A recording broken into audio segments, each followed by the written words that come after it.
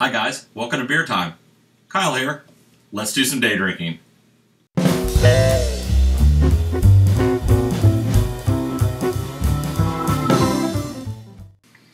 Welcome to another episode of Day Drinking. I'm excited. I hope you are too. I've got a canned offering today. It's somewhat of a big beer. It's running 10%. I've not had this before, although I feel like I should have. This is one of Oskar Blue's. You can just notice it right in the can. It's like a two-color can, right? Kind of straightforward. This is their Gubna. And the Gubna is an Imperial IPA. I'm looking forward to giving it a go. At 10%, it should tickle my fancy and light my fire, so to speak. So we'll see how it goes today. I'm going to try it in a tasting glass today, and we'll just kind of check that out. This one is brewed in Brevard, North Carolina. So it's, it comes from a different location. I believe they're also out of Colorado, so originally, but it'll be nice to try this. It's kind of a light orange color. And as I'm looking at it more fully, it's got more of a kind of a starburst kind of orange, sunburst kind of orange, if you will, and it looks pretty good. It's got about a 1/8 of an inch head on it. It's not really, but at 10%, maybe that's okay. It's got a lot of alcohol in it, and that's just going to translate to probably a little less carbonation. It smells bright. I thought it would be a little sweeter on the nose. It is bright. It's got lots of pine and some sweet resin notes in it. And just smells good, An Imperial IPA is almost always a good choice. So I feel for day drinking today, I'm in for a treat. Let's give it a try.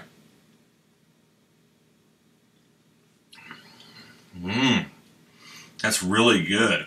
It's got a round, sweet core that just kind of envelops your tongue. It's got a serious hop aftertaste to it.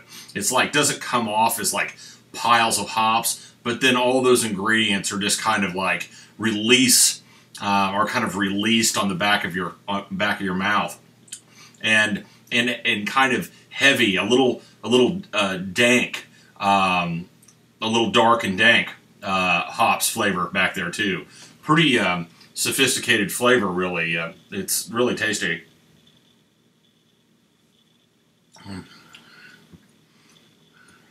There's some rich fruit notes in here, kind of like overripe tropical fruits. They're kind of part of that sweet element that comes through here. Maybe a little bit of vanilla. This is pretty good beer. And I'm not surprised by that. Oskar Blues makes a pretty great product. It smells nice and bright. A little bit, now that I'm tasting it, a little bit of that kind of dank hops is in there. This isn't what I consider more like a West Coast style. If it is, it's just a different kind of take or kind of skew on that. There's still there's lots of hops in there, but they're just kind of alcoholic hops, and those things kind of lay out on the back of your tongue as they're going down the old chute. It is tasty. Yeah, I'm getting kind of ribbons of vanilla, kind of dessert fruit in this, like, baked. Maybe even a little bit of peach or apricot, but something that has been put together for a dessert purpose, if that makes sense, like it's got a little vanilla in it.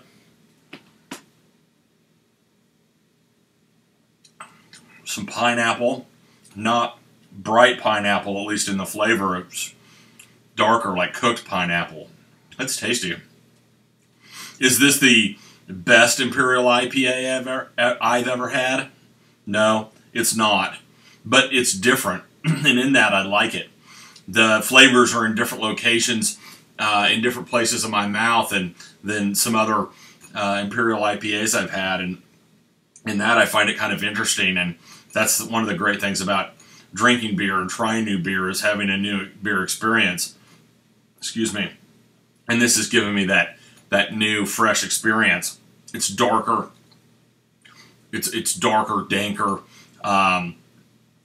unapologetic. I like that about Oskar Blues. It does that. So one of their other beers, their Good Night, which is their Imperial Red IPA. I think that's probably a better beer than this. But honestly, I'm glad I had this, and I'll probably buy a couple to keep them around. I think this would be a great beer to have with a cigar. It just has some dark complexity to it that I think is going to benefit, and benefit a cigar, but benefit a kind of a tasting experience, if you will. I think that's great. I think this is definitely great if you're just out for, you know, sharing a couple of beers with some friends. You don't need to slug down a bunch of these at 10%. You need, like, a can.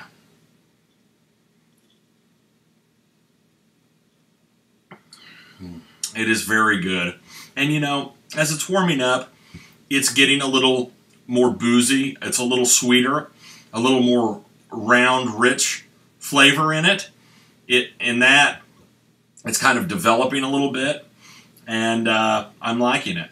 Look, guys, you ought to get out, do some day drinking, obviously, but I think that if there's any takeaway today, I think Oskar Blues makes some great beer, and I think if I were you, I'd go out and maybe grab a 4-pack or a 6-pack.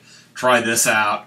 Try some of the others out. They're just awesome beers, and I feel like whenever I have their beers, I'm having a superior product put together by people that really care, and it makes for a great drinking experience, and particularly a great day drinking experience. This is a great way to start my day. I like it. I'm going to enjoy it, and I hope you all can do some day drinking. Have a great day, and I'm going to get after this and get on with it. We'll see you next time, guys. Bye-bye.